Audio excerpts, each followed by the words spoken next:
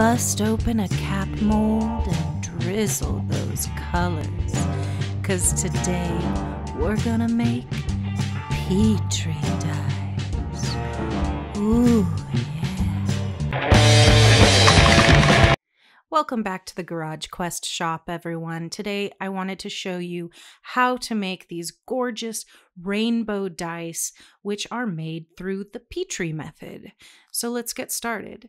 First of all, you're going to mix up some resin. I'm using Amazing Alumilite Clear Cast.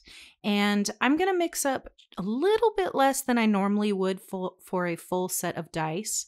This is because we're only going to be pouring the molds 3/4 of the way full to begin with.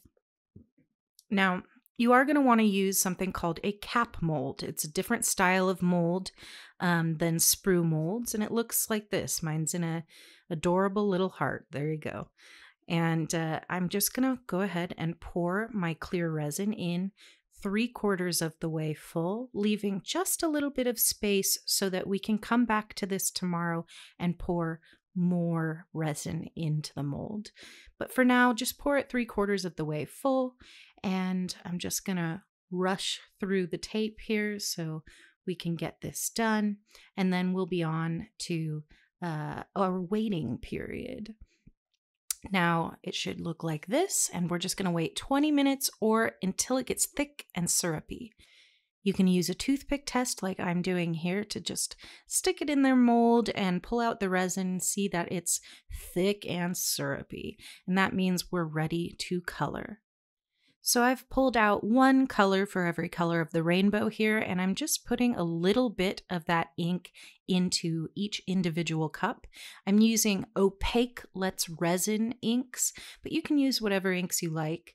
And then, of course, I'm putting white into a cup as well and putting toothpicks into each of those cups. And now I'm ready to begin. So I'm starting with the red because why not? And I'm just using a toothpick to scoop up the tiniest drop of red ink and touch down in one corner of the mold to the resin. And I generally do this about 5 or 6 times before I move on to the next mold, just so you want it to look like it's a little bit heavy resting on the surface of the resin, because that means it's more likely to drop as it cures, which provides the effect we want. I've zoomed in here so you can get a better look at exactly how much of the resin dye is going in. And now I'm just going to go ahead and move through each mold with my dye.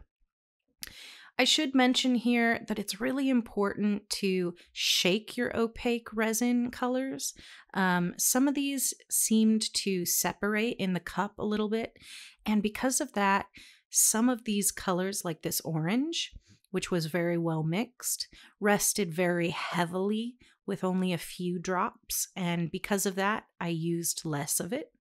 And other colors like the green and the blue, you'll see they came out a little thin, and I wish now that I had used more of that ink because they just didn't look as thick and heavy as the red and orange did, and it showed in the results.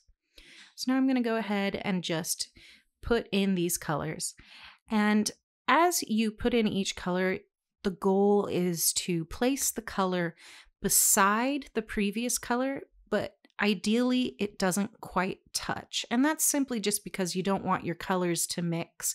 We have so many colors going on in this dice that we always risk everything blending and sort of becoming a nasty brown, and that's not what we're going for. But don't be too worried if some of the colors blend a little bit. That's okay. We are going to let this cure for a good amount of time, and ideally they'll drop at different speeds and not mix too completely. So now after we've put all the colors in, we're going to take just a little bit of the white, opaque white resin dye and place a few drops on the surface of each dice. You can set them right in the middle of each color if you like. I typically find there's only room for about 4 or 5 drops of white on the surface. But if you can get 7 in there, more power to you. I will say though, you do not want to overdo it with the white, because the whole reason we're putting white in there is because of how heavy it is. So you don't want it to just sink to the bottom immediately. Now you'll get something that looks a little bit like this, and we're ready to put this into the pressure pot and wait for about 12 hours. Okay, so it's been 12 hours and now we're ready to mix up a little bit more resin.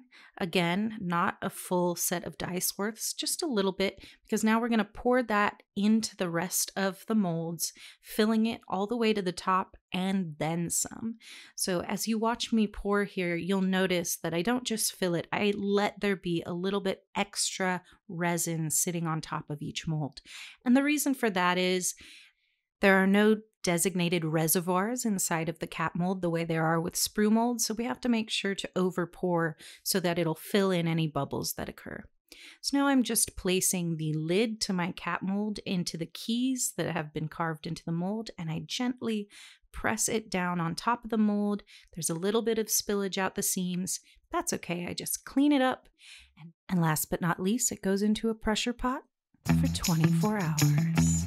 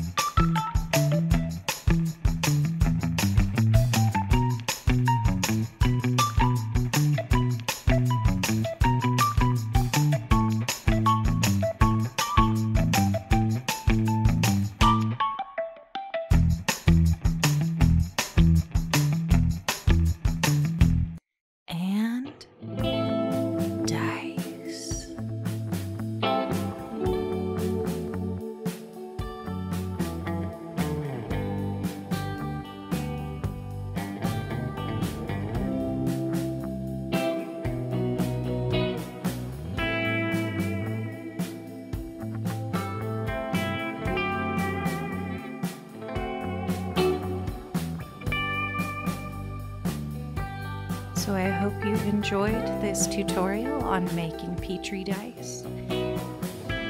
Be sure to subscribe,